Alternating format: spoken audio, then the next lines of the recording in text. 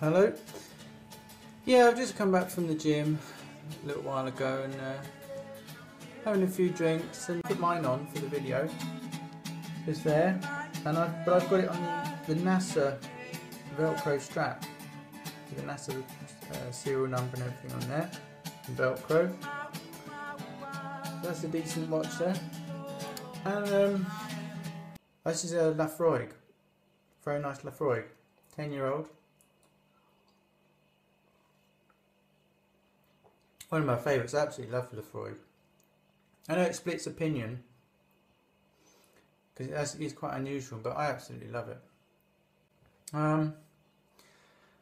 Yeah, so I came back from the circuit training. About 70 or 80 of us doing that. I'm sure it'll kill me one day doing it, but yeah, so just came back from that, having a few drinks. I had a couple of these.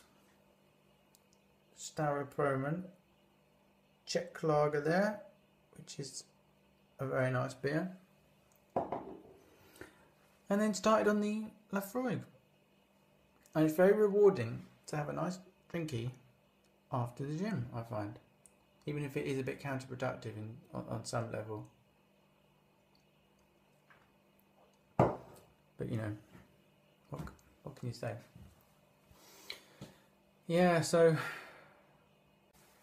but I'm not sure. I might buy another Aquanaut again because I really regret selling that.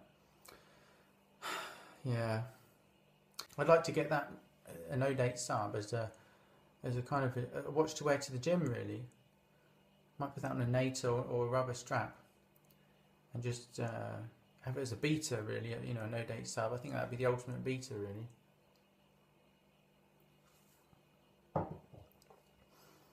Yeah, you've got to have a speedy. Got to have a speedy there. I actually wear this at night. If I'm not, don't wear it during the day. If I put on the Rolex Oyster Perpetual during the day, for example, I always put that on at night for some reason. Don't know why. I always like to wear a watch at night. I wore this horrible thing to that circuit training, the F91. Well, it's not horrible. It's just extremely functional and nothing else, isn't it? But yeah, I reckon I could swap that out for a no-date sub, and then even when I'm doing all that working out, I still have a nice watch on. I think I could do that. Yeah.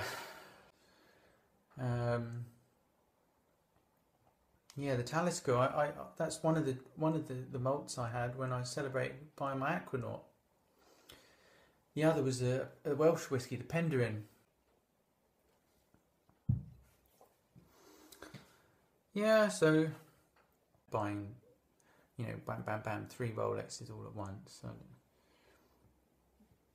Because you know, if you get them straight all in a row, all at once, you don't appreciate what it's like to get them, do you? Somehow, yeah. I myself, I ended up selling that Aquanaut for various reasons, and I really would like one again. I'd really like to get the Aquanaut again. I bought the Rolex Oyster Perpetual as a kind of a sensible, you know, wearable everyday watch. And it's a very nice watch. I love the blue dial. But really, I think that the Aquanaut was just so good as an everyday watch. It was so nice. And I think if I had got the Aquanaut and the no-date sub, as I mentioned earlier, and then maybe something, so if I already had those two, the no-date sub and the Aquanaut, I think something complicated in gold, I mean, not necessarily gold, but something either gold or complicated, that would do me. I don't really want too many watches. I don't want six to 10 watches like some people get. It's just not what, it just doesn't suit me. I want to know what my watches are for, really, and I think that would do me a nice no-date sub, Aquanaut again, and possibly the Grand Date, because I always like the Grand Date. I know I had the Reverso Grand GMT, which I got for a good price.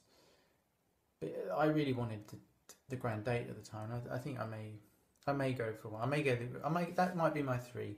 I might probably keep the Speedy as well. That'll probably be my 3. No Date Sub, Aquanaut, and a Grand Date maybe. And I may well, I think that'll do. That's probably how I'm going to go over the next 6 months or so.